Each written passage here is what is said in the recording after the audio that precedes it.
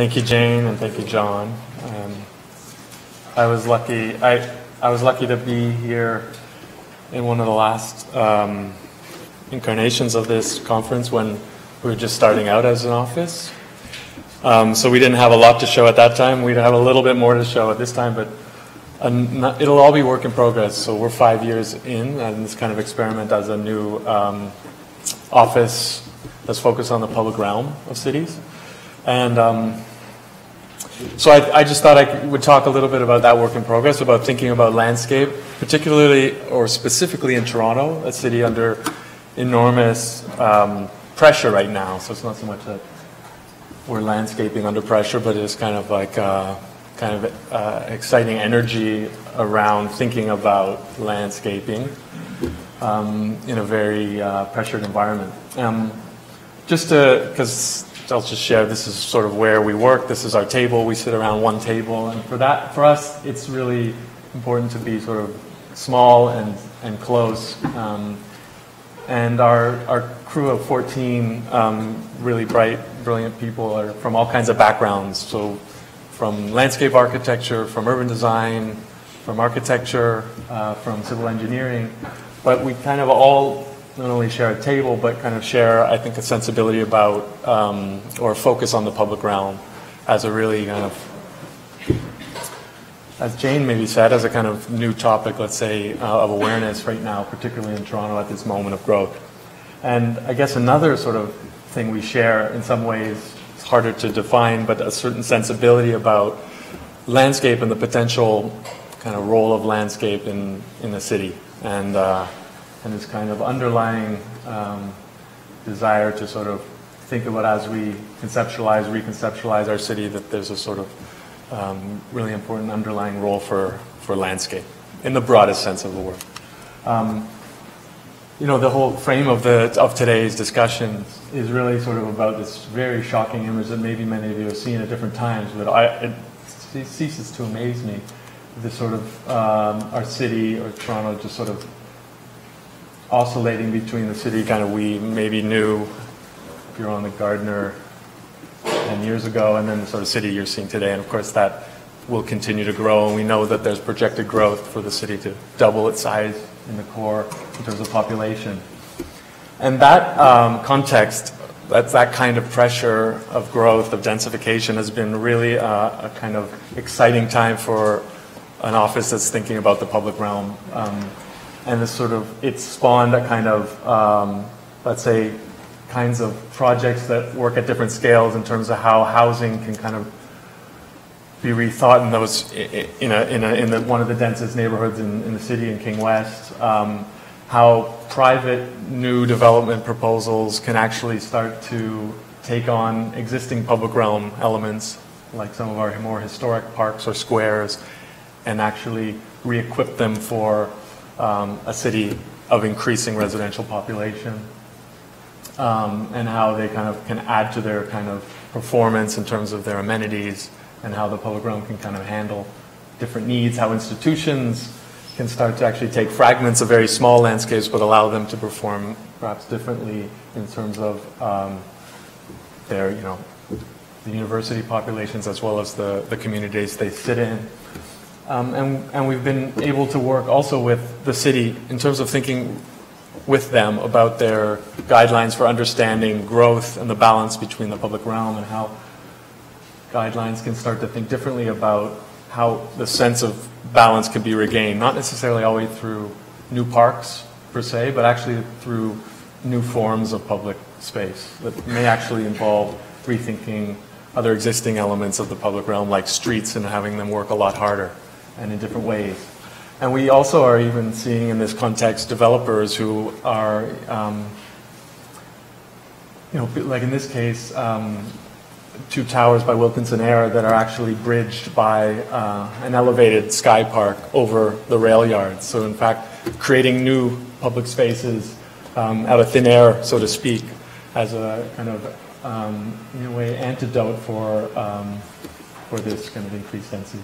And Michael already showed this image, but of a kind of a moment where things maybe can happen in the public realm that we would never have expected, where this intensity has created kind of values that are of land that are so outrageous, but also lend themselves to a different way of constructing public spaces, like Raildeck Park, where, you know, perhaps through a kind of concerted effort, a 21-acre park could be born in a place that we would have never imagined.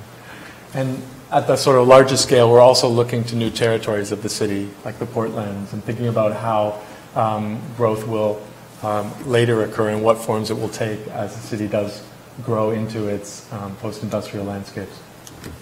So I wanted to kind of return to this image, and this image particularly, because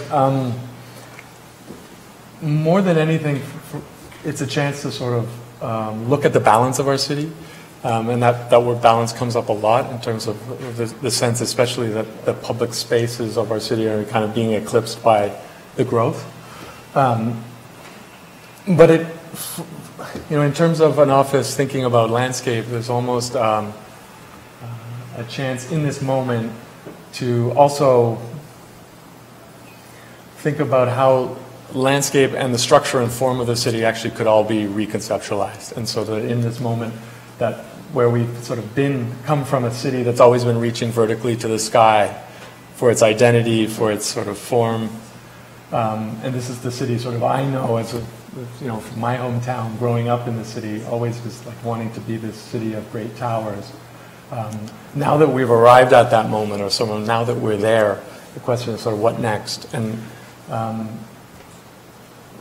for us, it's very interesting to start to think about how the city, this amazing kind of accumulation of built form starts to become anchored to the ground and to the place.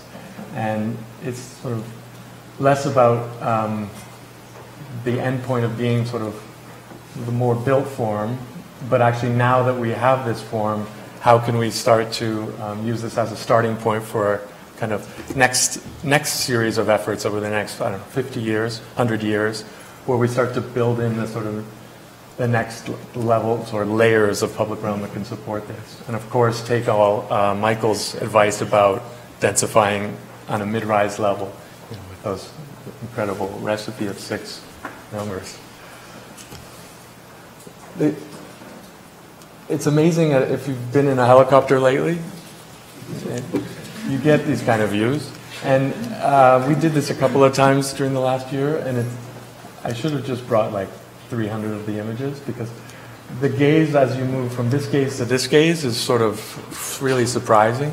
It's something that I think we all kind of know in our heads that there exist these two Torontos, but there's something about sort of hovering and kind of, you know, toggling between them that really points to sort of, I think in a way, more the foundational landscape of our city that we have somehow thought less about in our spirit of sort of becoming this great world city that reaches for the sky. And somehow this metropolitan structure of a landscape, which we inherited and has been very much eroded in some cases, but still exists in a profound way. The ravines, the river valleys, some of the former creek corridors, and of course the waterfront, which all encompass sort of, let's say, our larger landscape. I think now is a really exciting moment to think about the city and how it nests itself and lands sort of in its landscape. We have made great steps, and you know, it's incredible because somehow the first step of this exercise has been led by Waterfront Toronto's efforts on the direct sort of front line of our city on the lake. And those efforts, which actually, you know, Jane mentioned, the sort of founding of our office is sort of through this process. That's Adam and I sitting on the, kind of contemplating this, this curve, and whether we've made a complete mistake or not. But somehow this, this process of, you know, recolonizing that front edge of our city as a sort of primary waterfront, and how that started to move back with the opening of Queen's Quay to sort of open up the second line of the waterfront, the direct edge and the sort of secondary edge, speaks to sort of, I think, the task that we feel like our generation kind of can now take forward in terms of the public space design. That sort of, like the city of sort of the core of great density, great vitality, what happens next, or how do we then sort of fine-tune what we have? And similarly, the efforts of Waterfront Toronto in staking out a whole new conception of landscape, public space design, public realm on the lakefront, how do those then move deeper into the city? How do we take those, sort of what we've learned, the conversation that's been started, and extend that far deeper into the city so it permeates, let's say, all aspects of our everyday life? And so somehow I think, you know, I would like to dedicate at least 50 years to sort of thinking about this sort of next section of blue, lighter blue, and what that could mean in terms of starting to refine our urban connections to the landscape. And so this is that model which sits in our office, which sort of reminds us that Toronto sort of is a city carved by a glacial retreat. That its greatest assets, of course, in addition to its lakefront, are also its river valleys. Thanks, Jane. And so I thought I just thought I'd show a few projects, 5 maybe, very quickly, that deal with this sort of Toronto condition of you know, a city under pressure and a kind of landscape response, but that have a kind of share a sensibility. Perhaps it's about this sort of not starting from scratch, but either building upon, and sort of looking for the latent and sort of let's say hidden but present qualities, and how to bring those further to life. So the first one I want to talk about is a park that we began. It was our first project in the office, and it's the former mouth of Garrison Creek.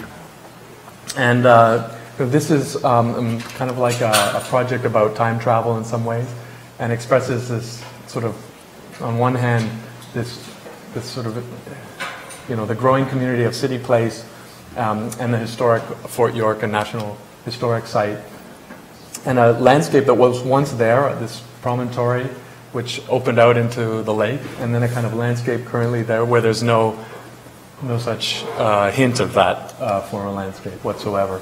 And also a site that's, like, frankly, very tough urban conditions, sort of strangled by, you know, on one hand, a kind of paradise of like an artifact of the military era of our city, and then on the other hand, sort of every sign of infrastructure, rail, viaduct, urban development, and then a pretty great library by KPMG Architects.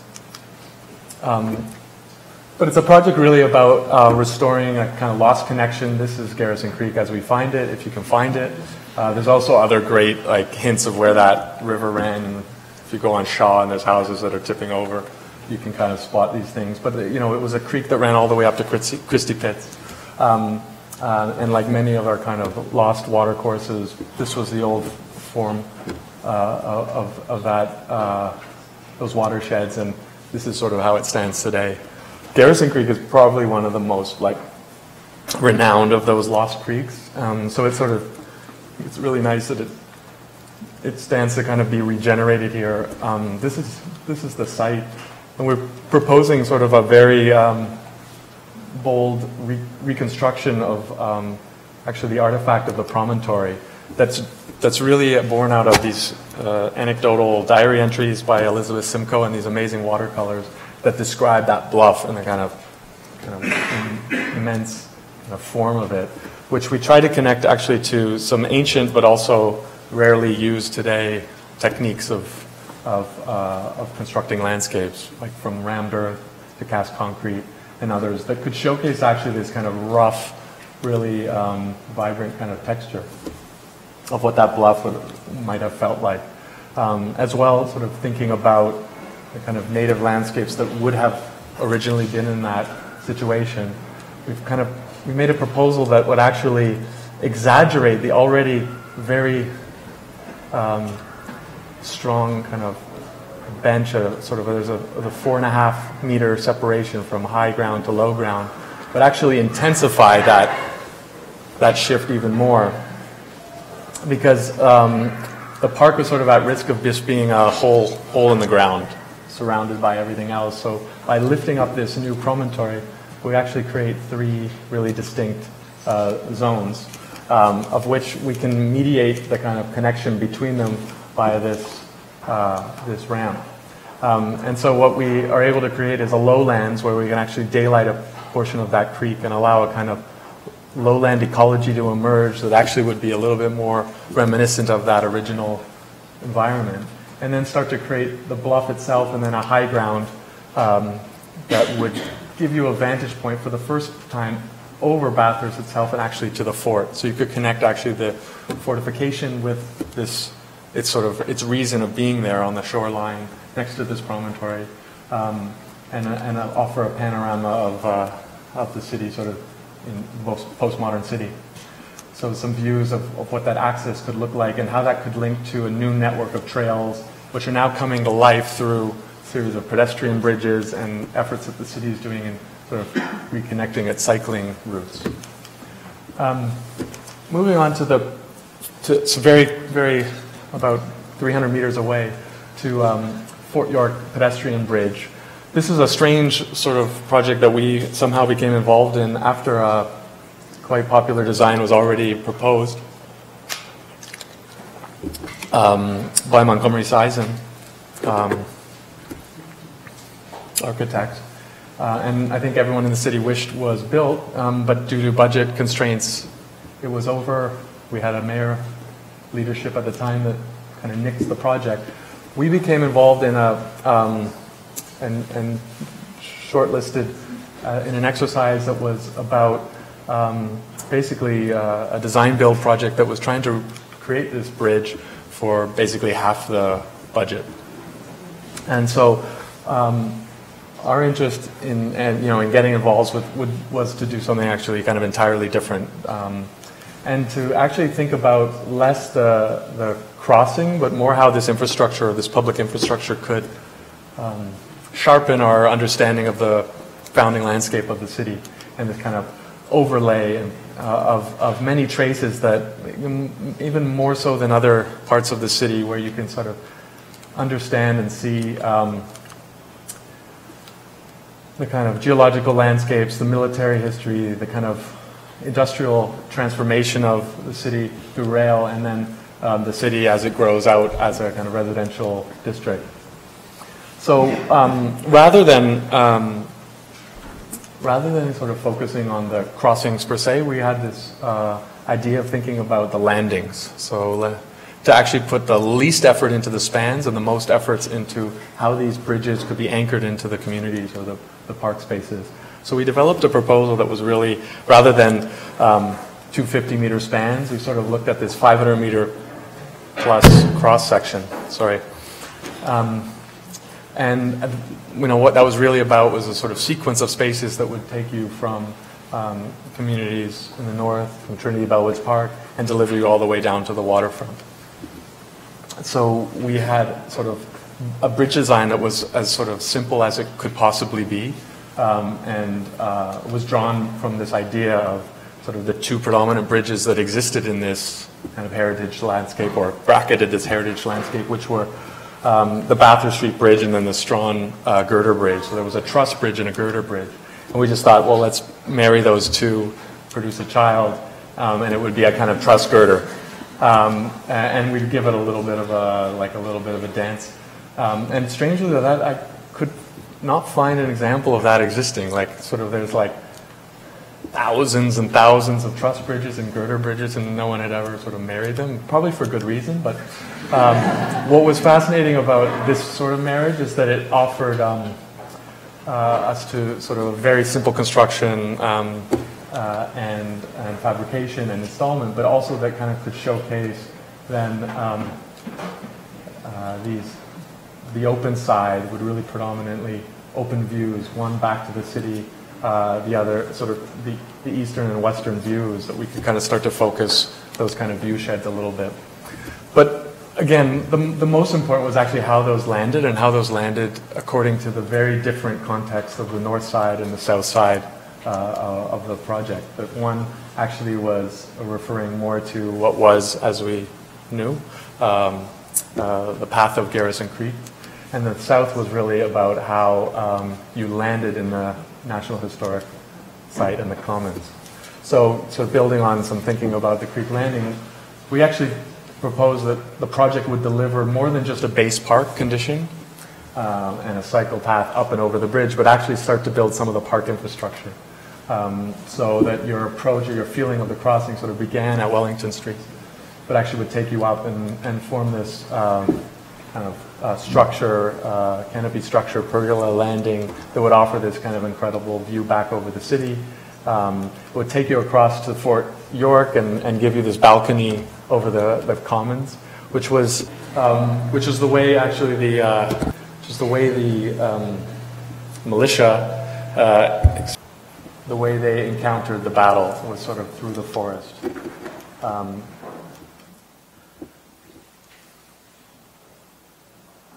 The next project I want to talk about is this working? Sorry. How's this? Pretty good. Yeah. We feel really excited and fortunate to be able to think about a project that's really not a traditional public realm. It's really thinking about this often discussed piece of infrastructure. And this is really an exciting moment, in the city where we can actually have conversations about public space appearing in these sort of stranger places. And they're not that strange because, really we've been seeing them all around the world in places where actually the pressure is higher than it is in Toronto. Now in Toronto we're starting to see actually a degree of pressure that allows us to open up these kinds of spaces. But looking at the old Gardner structure is sort of unbelievable. What you inherit is remarkable. It's if you just have to go there once and you feel the monumentality of it, the clarity of it. And so our efforts are really about doing as little as possible and allowing the sort of unique context to sort of drive actually the activities. And to think actually of it more as a choreography of programming, animation, activation. And so we've been working, we're working with Artscape, who has been incubating a conservancy that will actually operate and run and program this site on an ongoing basis. And it's been guided kind of by thinking about its sort of the difference between its zones from end to end. And so this begins as a sort of master plan, so to speak, for 2 kilometers of this stretch, but actually the sort of from the east end to the central zone at the fort and to the western zone west of Strawn, they have very different kind of atmospheres and contexts, and actually those kind of lend themselves to a very different pulse. And sort of one of the ideas is that the programming could sort of build upon this kind of degree of pulse, where the west end could actually be a lot louder. It has no neighbors. You can kind of be more experimental. And then the eastern section, in contrast, is much closer to the residential units, and it could have a different kind of vitality. So these are just a few of the early images of sort of how some of the infrastructural actions are just about opening up the place to access, but allowing that to become places also of gathering. Some sort of strategic connections that are made, and this one is so very emblematic for us of what the relationship between the old structure and any new additions could be. This is a pedestrian bridge that's actually suspended from the columns. I've had such a wonderful time working with Blackwell engineers and having these amazing discussions with the city engineers who operate this about, like, yes, we would like to put a friction hanger plant here that has suspension cables to a bridge deck that will draw completely from the excess capacity of these columns. These are hardcore transportation engineers, and so you can imagine from the first meeting of like, no way, not over my dead body, and it's sort of also like it's like you're trying to hurt their baby, and that's so that was amazing to sort of ongoing. We're talking like over a year of really just making baby steps into the kind of conversations that where I think everyone as a whole could start to imagine how actually these two can coexist, and maintenance inspection, operations, and the sort of the operation of everything above can still can coexist with sort of, let's say, a new life below. But getting through those conversations actually opened up the possibility sort of to extend those into every other aspect of the project in terms of how we could set up rigging points and how we could start to actually equip this roof to perform in different ways for the things we imagine underneath. And incidentally, that bridge gives you sort of the best vantage points of the fort today, which is really buried behind the ramparts that have been built, so you have these kind of overlooks. And against all odds, and Michael, you're right about daylight, against all odds, the shadow studies under here at this particular section of the Gardner, like they surprise you. The amount of light, because the deck is so high at this point and you actually don't have the towers, you know, we're getting that sort of afternoon sun. It's just unbelievable. And so we are really also trying to aggressively install a landscape that we think could be sustained in this environment. It's also sort of part of that, I think, sense of surprise of that what, you know, things can grow under here. But you're absolutely right about like your point about daylight and how that has to become central. And then I you know, a big thing about having a great roof is also what that could do seasonally. And so skating, Michael, you showed this image. We're still excited about the skating component to be under this kind of civic roof and have a skating trail that in the first phase would be the longest loop, you know, in Toronto, about 400 meters. But in its full completion, we hope it could be 1 kilometer long, and it would actually go towards the fort's public library. So you could actually have a kind of gate at the eastern part of the site.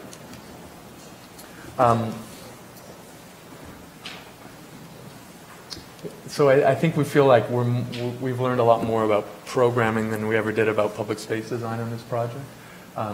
And like what we learned from the bridge, it's actually about now how we can start to think of this upper strata and actually allow to think of ourselves almost like stage designers, or in terms of equipping this roof so that things can happen that we can't quite yet imagine underneath.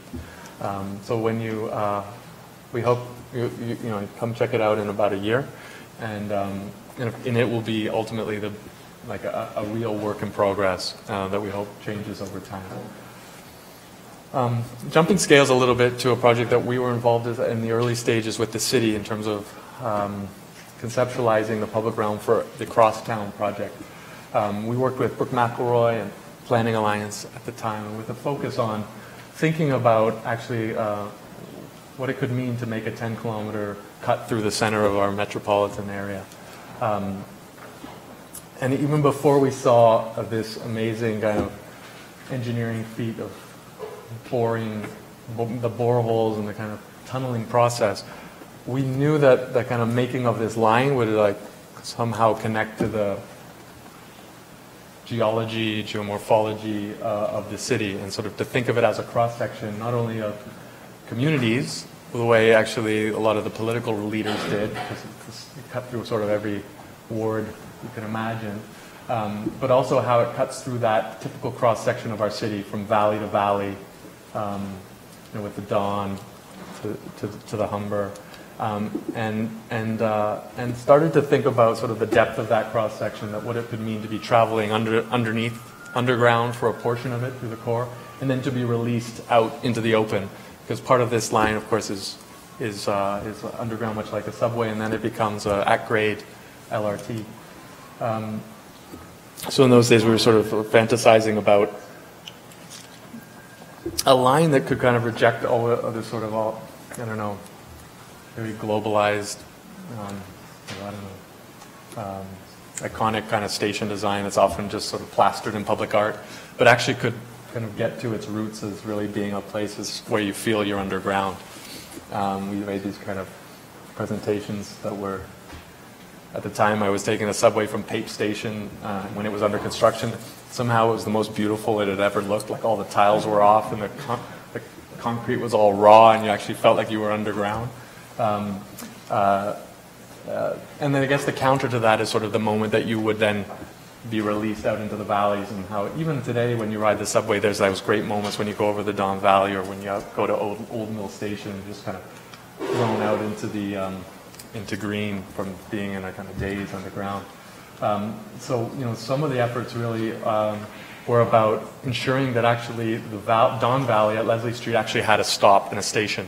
So there was a lot of discussion at that time about where were all the stops. So to ensure that that was made, and then another very simple but part of the project was to advocate for a green track on the at-grade portion, so that this would actually be Toronto's first green track that would be less about the kind of Wimbledon lawn, but more about a kind of rougher valley-drawn landscape that could be effectively sort of pulled out and pulled all the way to Scarborough.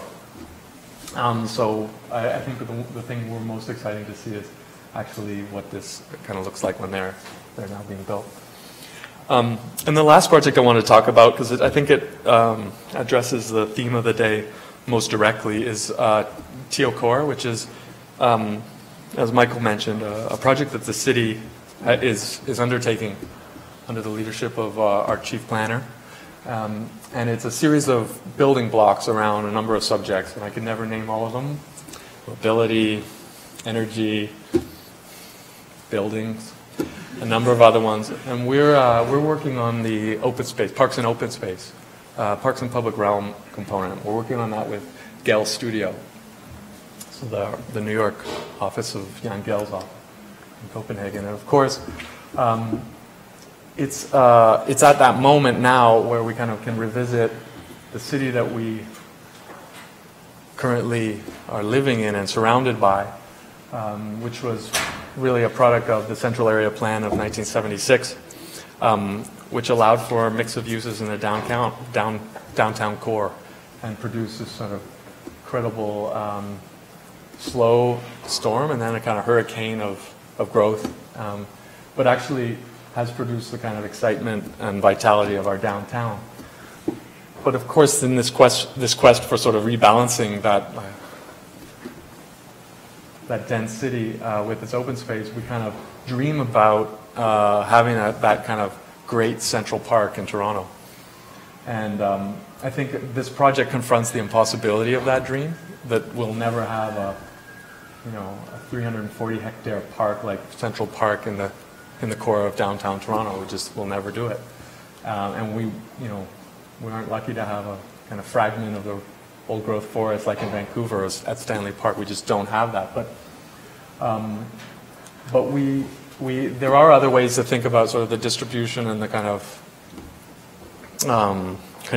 connectivity of resources, of natural resources. And kind of the grandfather of the discipline of landscape architecture, Frederick Law Olmsted, has a kind of amazing lesson for us in his Emerald Necklace plan for Boston, where he basically connected a kind of series of open space types from common grounds, gardens, streetscapes, to ecological corridors, and wetlands and water infrastructure, to resources for plants, botany, and recreational facilities, all in kind of one large interconnected network. Should not be near microphones.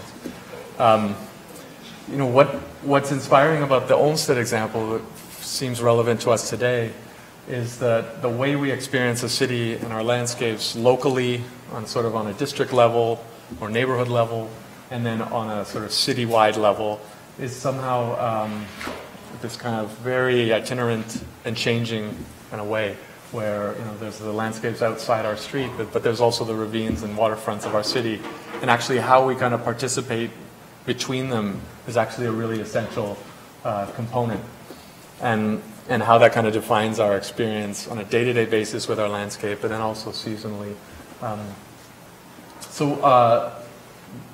For this sort of big, daunting project, which is still in progress, I'm going to share sort of the kind of blueprint for how we've been looking at it, which is to think of it in three scales. From the scale of the city, because you only get a chance like this once every, 40 years to actually think about the form of the city.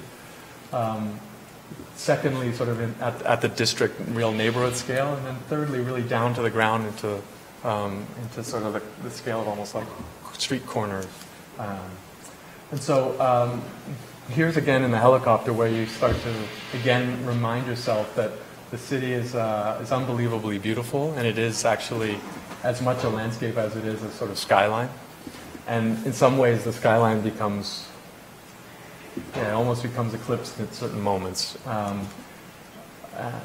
You know, one reading of the city that for us resonated is to think of it as two morphologies.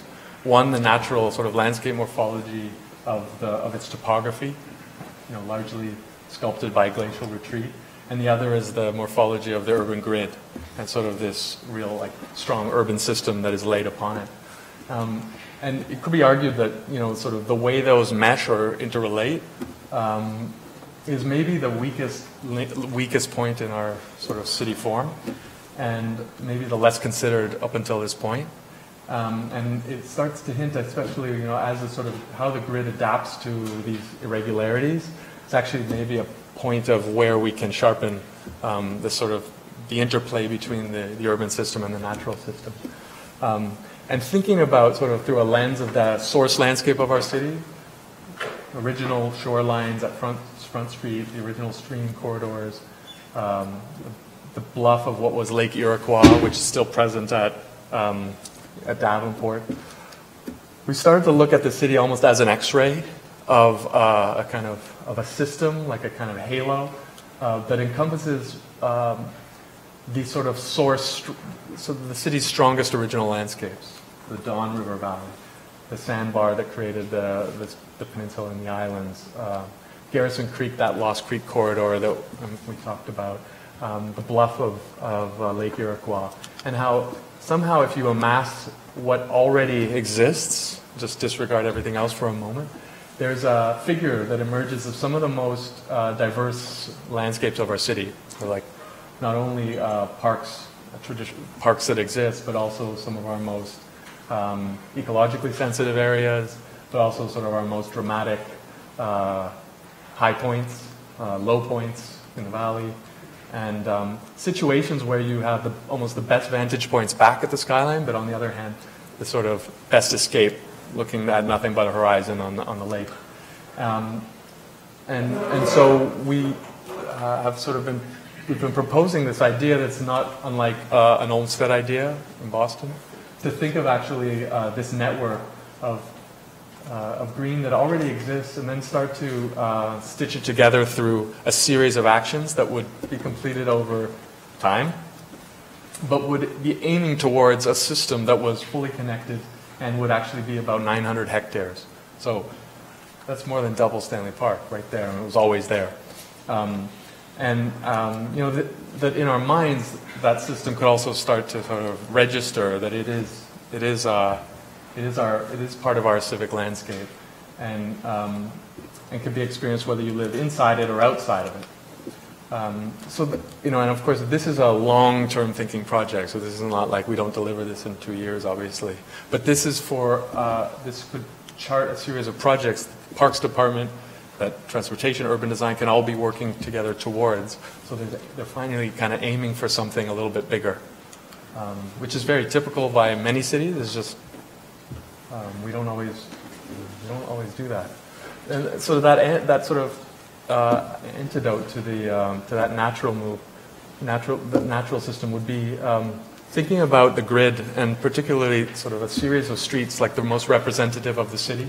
We started to sort of highlight 10 or 12 of them that kind of overlay then this kind of matrix of really important lines through the city that actually could be rethought less as conduits for cars and really more as public places. And some of them were already designed in that way, but just sort of are a little bit more tired and maybe less fine-tuned to today's current city dynamic. And so one of them is University, Jarvis, and you know, Jarvis was a street of amazing grandeur at one time. Today, not so much. Bayview, a city that was just more like a road designed by transportation engineers, but if you imagine as our first real valley street, it would be a completely different experience. All of these are sort of built around, I think, the wave of now, the next wave of design for landscape architects, urban designers, architects, and thinking about streets as a sort of next territory of public spaces. We've seen the amazing transformation of Bloor Street, Queen's Quay. There are hints in all of these things, but we can go a lot further. I mean, if you bring a visitor to Toronto, and I think the streets are especially you bring someone from Europe to Toronto, and they're just shocked by the streets. King Street is a really important one that is becoming a priority for rethought, and it's become a project now that the chief planner has highlighted. So we're working on a pilot project with Gale Studio and Sam Schwartz Engineers, who were instrumental in the transformation of New York City streets, to bring that kind of thinking to Toronto, to think about King Street, and actually test a completely recalibrated street profile where streetcars could actually be efficient again on that corridor. So in a corridor where 65,000 people are commuting every day, but also sort of rebalance all other modes, so to think kind of holistically about that street and mobility. So if you kind of look at just even the 10 streets and the right-of-ways, that's 120 hectares. And then imagine then the interface between, because each of those streets either connects to the valley or the Garrison Creek or the upper ravine or the waterfront. But suddenly we have, a pretty immense public space structure that could basically become a new anchor point for all development. I'll just move really quickly through the scale too, because that's sort of where we can start to make connections between that larger core circle and these, what we're identifying as key kind of portal parks. And those could be sort of, those could connect into neighborhoods based around strong open space, existing open space assets, but then start to actually give them a sense of gravity so that there's a kind of pleasure in moving from a park to the city or from the city towards the ravines. And so there's ideas of lines of gravity where open spaces can start to connect. One of those ideas is the stitch. And the stitch is really building on an old idea, Lieutenant Philpott's sketch here, for the walks and gardens path along the former lakeshore. And so that really is about like how Corktown Common can connect through West Donlands, or Canary District, Distillery, Crombie Parks, Front Street, and then Roundhouse Park into the Rail Deck Park, and all the way over to Ontario Place and the exhibition. So again, like the core circle, this has involved a series of projects that could kind of allow that to be opened up to be more legible and fluid. And then one of the showpieces would be, the rare moment where you could create actually a significant park, but it's only 21 acres. So it's still actually very local in scale. But that's in one of the most deprived neighborhoods of open space in the city. Final idea that we've been really having interesting conversations about is how you could create a connection around the bay to build on Waterfront Toronto's sort of work on the front line and actually start to think about how our whole bay is able to be experienced as almost a massive water room, to connect downtown with Portland, the island, and the kind of western neighborhoods. It's very exciting, very controversial, because how do you do that how do you open up access without sort of destroying the quality of it being completely separate? But that's a task. And then finally, scale 3 is really about kind of getting down into the everyday corner of people's daily lives and seeing what change you can do fast to overcome this kind of disconnect in quality. This is a kind of X-ray of all kinds of other open spaces that aren't traditionally counted as parks, laneways, POPs, which are publicly accessible private spaces, schoolyards, churchyards, cemeteries, and sort of all kinds of small, this kind of confetti of spaces. If you add it up, it's significant, 150 hectares. And there are sort of some kind of interesting emblems of that kind of space. Many of them are these parquettes, which for a long time were just sort of really leftover space and hardly thought about. Here's an example, I think, for the next generation of open spaces at a very local level to be really renewed, and renewed in a way that could actually reinvent them. These are not considered spaces. There's other cities like Amsterdam went through an exciting moment where Aldo van Eck was, of course, building playgrounds at a rapid rate. He built about 500 of them over 15 years. And these little insertions all over the city of playgrounds had a huge effect on the city. It'd be interesting to imagine what a kind of fleet of parquettes, great name, parquettes, what they could mean, let's say, for the next 30 years. So that's where I wanted to end. Sort of that's that overview, and that's work in progress. But really to start to see and talk about this as a huge opportunity of fine-tuning, and to really think about our city as a work in progress that actually has its most incredible kind of bones and actually just needs to be sharpened. Thank you.